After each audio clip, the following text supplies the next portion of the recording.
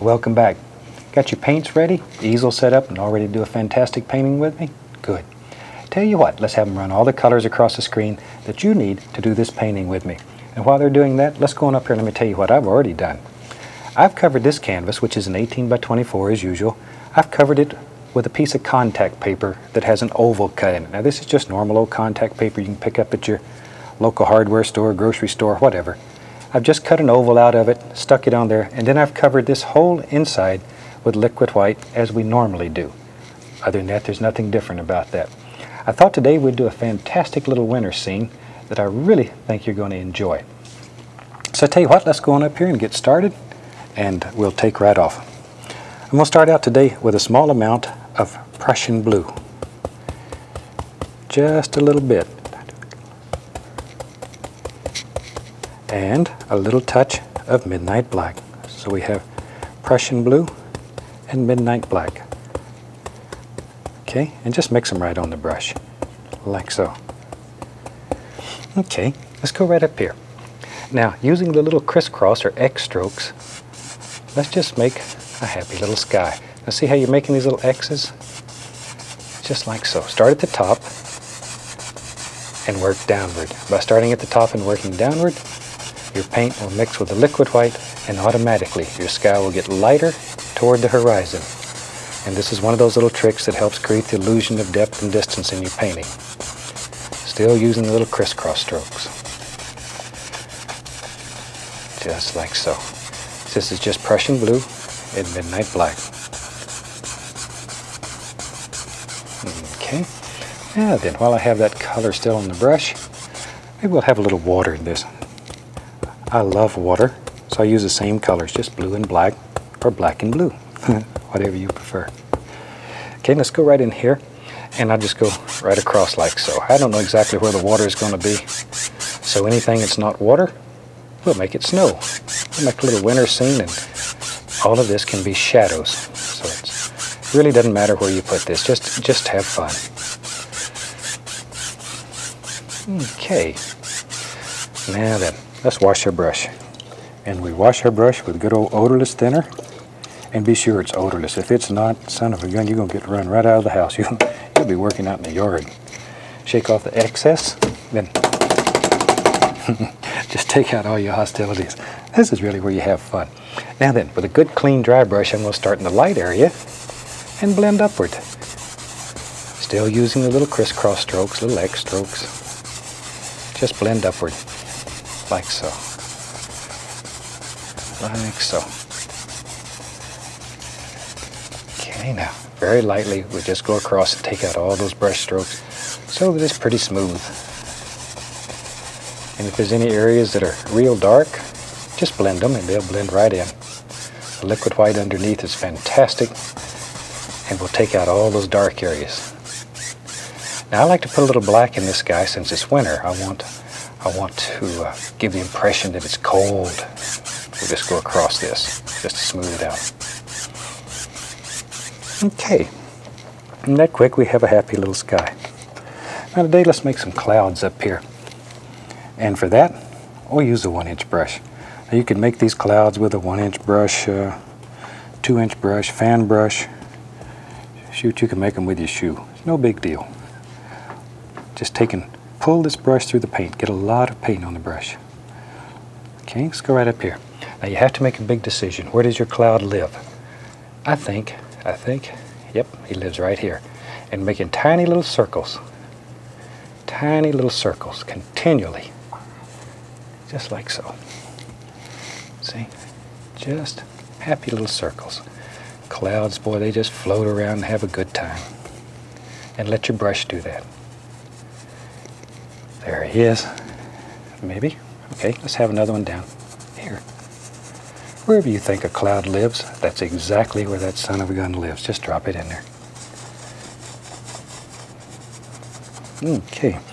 Now I'm going to take a clean, dry 2-inch brush and use just the top of the brush and very gently blend the bottom of the cloud out. Just blend the bottom of it out. We're not touching the top at all yet. Now then, we grab it and fluff it. Just fluff it up. And do this in circular strokes. Avoid doing it straight up where it looks like it's raining upward. That'll bother you. That'll really bother you. Same thing down here. Just blend it out, fluff it, fluff it, and go across. Now sometimes when you're painting clouds, it's fun to do layers of clouds, one on top of the other. So completely finish one and then come back and watch here. See, we can go right in here and drop in another happy little cloud, and maybe he lives right underneath here. It doesn't matter. Wherever. You can put as many or as few clouds in your world as you want. Take our brush, give it a good little wrap, and do the same thing. Just blend it out a little bit. See there? And then pull it. Now this is 2 hairs and some air. In other words, it's extremely gentle. The paint that we use is very firm, so you can do all this blending without becoming a mud mixer. If you use a very soft, slimy paint, you're in trouble. The only time we use soft paints is for highlights, and normally that's yellow. Yellow is normally always a highlight color, so that can be very soft. But these base colors, you need to be strong, very, very strong. Tell you what, let's do. Let's put some little trees back here in the background. I'll mix up some black, some blue. Oh, I like that black and blue. And a little bit of Van Dyke brown. Okay, let me clean off my knife. And we'll take the round brush and we're going to tap. Just tap that right in there, like so. Just like this. Now then, I want some background trees back in here. So all we're looking for right now is basic shapes. Start at the bottom of the tree and work upward. So the bottom is darker than the top. And put in some very basic shapes. And I think I'll put a whole line across here.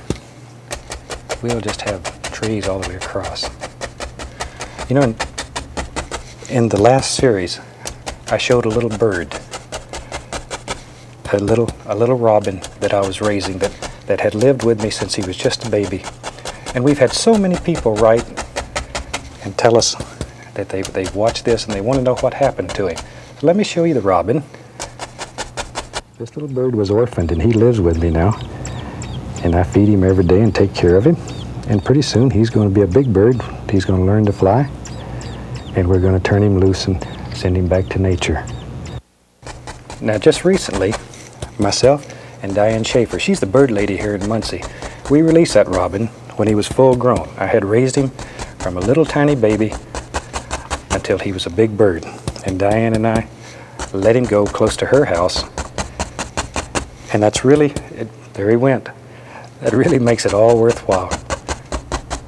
My gosh, I must have spent half my life for a while there running around and chasing earthworms to feed this little robin. But I just wanted you to see that he was all right.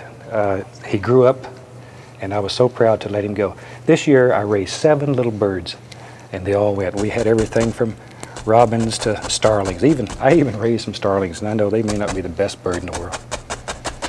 But I like them. I like all little birds. There we go. And the lady you saw there on the screen that was with me, as I say, she's the bird lady here in Muncie. And we're trying to put together a show that will show what she does and how she takes care of all these birds, and maybe you'll get to see that in the future. Okay, I've put little trees all back here in the background. Now I just want to create a little mist at the base. So I'm just going to tap, give it a little rub, tap, and go like so.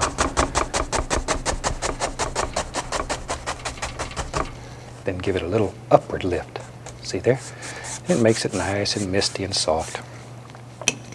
Now then, let me wash that round brush. Wash it the same way. There's a screen in the bottom of this bucket that I scrub the brush against. Shake it off. And it's almost as much fun as a big brush. Now then, let's have some snow on top of all these. So I'm going right into the titanium white, and I'm going to tap firmly. Use the top of these bristles is where you really want to do the tapping. Go right up in here and get some paint on them, okay? All right, let's go right up in here. Now, use just the top bristles and begin laying all kinds of little snow-covered areas on these trees. See there, you can just put thousands and thousands of leaves just with a couple of strokes, but layer these. See, that once again creates distance. I know you get tired of hearing me say about distance, but I think it's so important that paintings have distance in them. So many paintings are flat, and then you don't like them. And I want you to be happy with what you learn and what you do. We get letters from people all over the country saying it's working for them, that they're turning out some of the most beautiful paintings you've ever seen. And they never dreamed they could even paint. And they can, and you can. You really can do this. We show you everything that you need here to do fantastic paintings. Absolutely fantastic paintings. And we have teachers that travel all over the country, like my son Steve. Boy, that little sun gun, you've seen him maybe on some of the other shows. Little bitty fellow, he's over 6'4". He travels around and teaches people. He's a lot of fun. And there's about a dozen other teachers. So if you ever get a chance, go watch them. They give demonstrations all over the country, and you'll enjoy them. Okay, now we have some little snow-covered trees back here. We can take our knife, just go in here and scrape in the indication of some little trunks and limbs and sticks and twigs, all kinds of things. So you got to have all these trees because my robin has to have a place to hide up here. There we go. I hope you enjoyed seeing that little rascal as much as I enjoyed bringing him to you. I'm sort of proud of him. It's like another kid. Okay, now I'm going to take titanium white on the 2-inch brush. Just pull it through the paint. A lot of paint on the brush. Let's go right up here. Now then, we have to make some big decisions. Where is the snow? Well, I think it's right there. Right there. See there? That easy. That easy. You just make a decision, decide where your snow lives, and pull it in. Just drop it in. There we go. And you can put all different angles in here so that it's not just monotonous, not just one flat angle.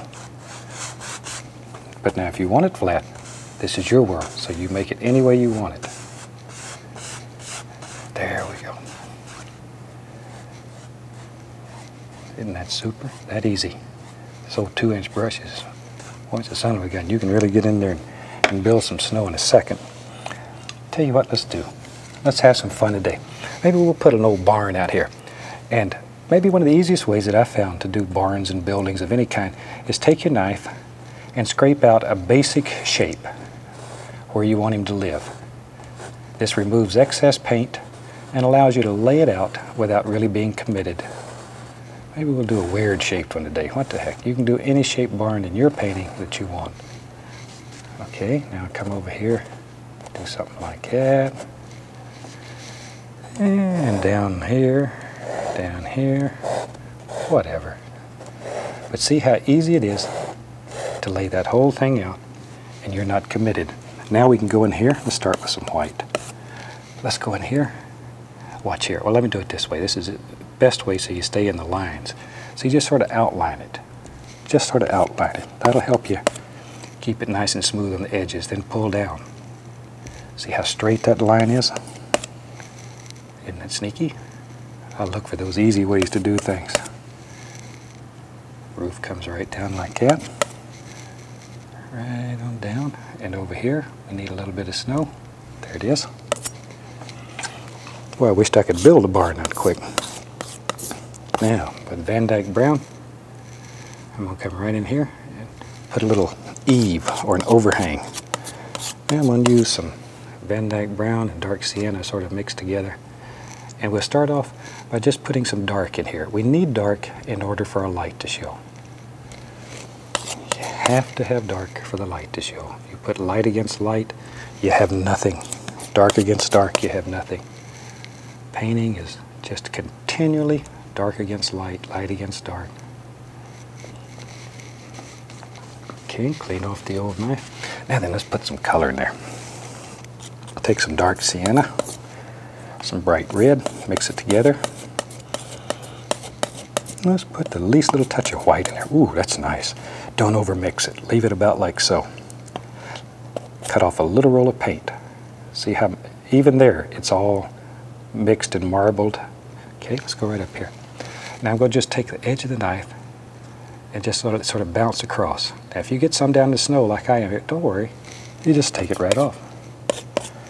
We'll just zip that off. Don't worry about it. See, a little bit right in there. Now we take our knife and do a cabinectomy.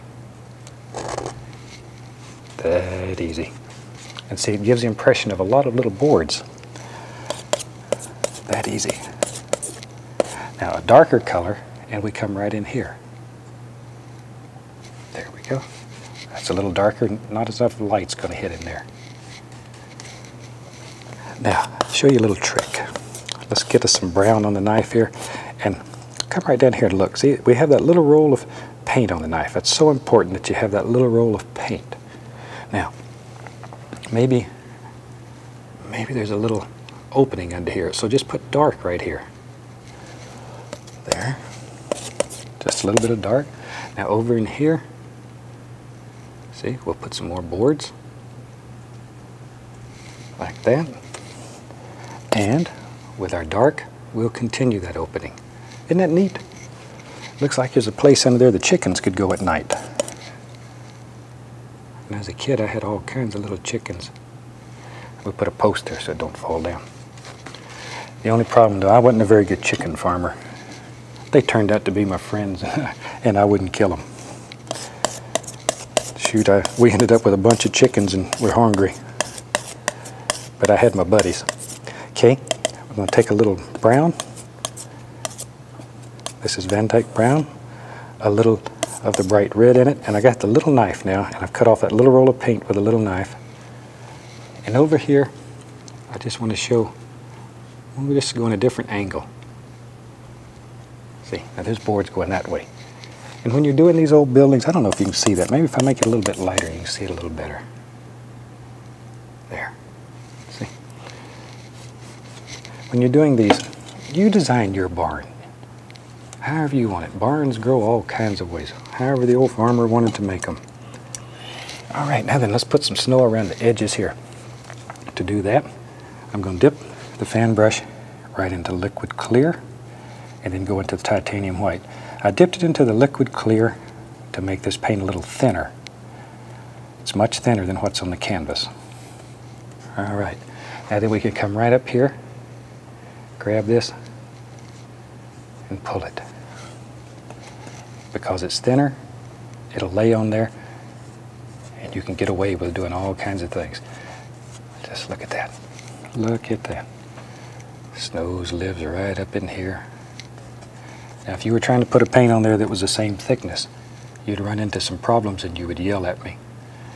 And I want you to be happy. I want this to work for you. There we go. Now then, I'll tell you what let's do. Let's start bringing some little things.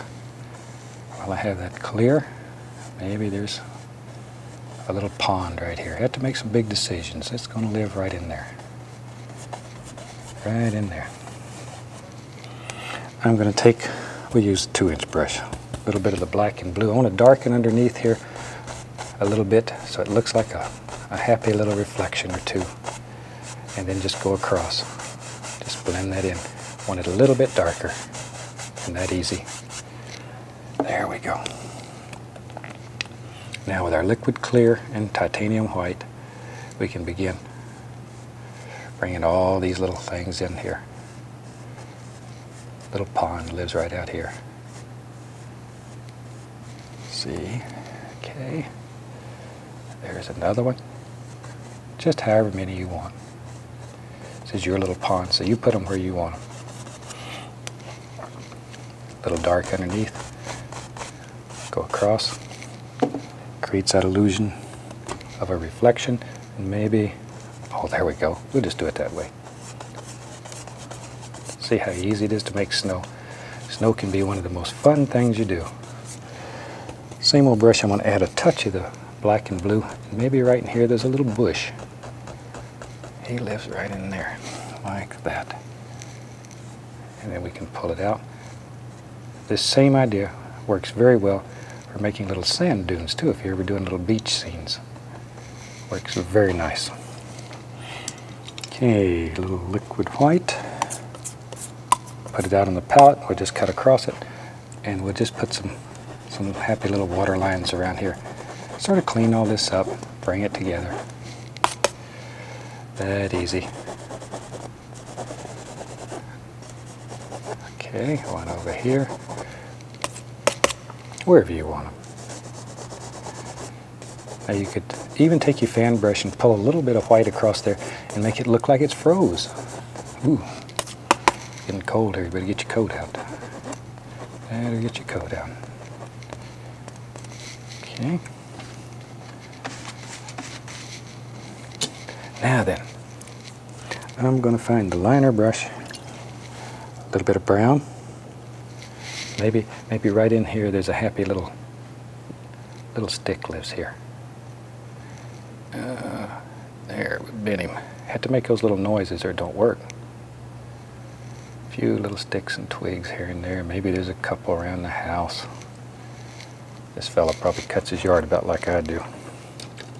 And I'm the world's worst yard keeper. Tell you what, let me get a fan brush here. And I have several of these old fan brushes going. Go right into some Van Dyke brown. Load the brush full of paint. A lot of color.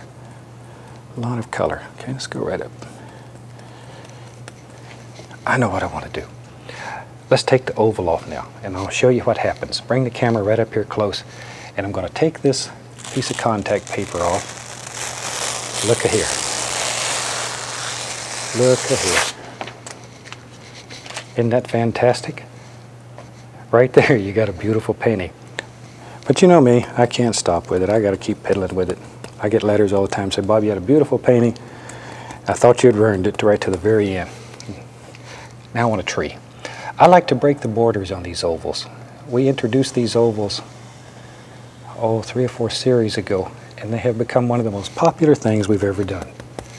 I get letters from all over the country and pictures of people have showed me what they have done with ovals and numerous other shapes. Not just ovals, numerous other shapes. A little brown, take a little of the titanium white, just touch, give it a little pull. Little pull. And when you're doing this at home, try all kinds of shapes. Placemats are a good place to get some nice ideas for different kinds of shapes. And you'll have a lot of fun with them. Okay, now back to my liner brush and a very thin paint. Let's put paint thinner on it, it's like water. And let's go right up in here and put a little tree limb here or something. See? And if this paint's very thin, then it will literally flow. And just put however many limbs you want, wherever you want them. Let some of them come across the trunk, though. Don't just put them all coming straight out. It looked like somebody took a big razor blade and slashed your tree in two and half fell off on the floor. See, some of these limbs come across the tree. Now you could put all kinds of little tiny ones here. I don't have time to put all of them in, because if I go over 30 minutes, boy, that director yells and screams at me. There we go. But that's how you do them right there. Okay. Let's take our 1-inch brush, just plain old 1-inch brush, and I want to put some greenery down, or some shrubbery down here. Go right into the blue and the black, because we need the dark in order to show light. And just go right in here and just pop in all kinds of little tree and bush shapes. All we're doing right now is putting in some dark so our light will show. That's really all we're doing. This is just dark so our light will stand out and just shine.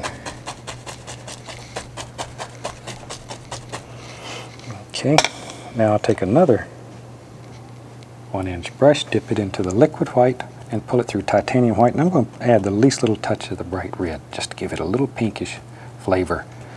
Pull it in one direction so that it generates a curve. Turn that curve toward the top, go right up here, touch, and begin forming individual little bushes. One at a time. Don't get in a hurry. Do one bush at a time. Remember, each bush has its own personality Each one's a individual. They're like people. Just however many of them you want. However many. And work in layers, just like with the little trees in the background.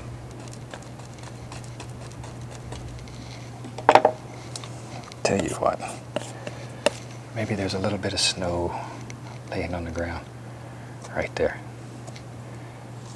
Just let that snow break that oval. See there? Isn't that pretty? And you can do it. You really can do it. A little more of the liquid white, titanium white, a little touch of the bright red, and then a little bush or two that comes down right onto the path.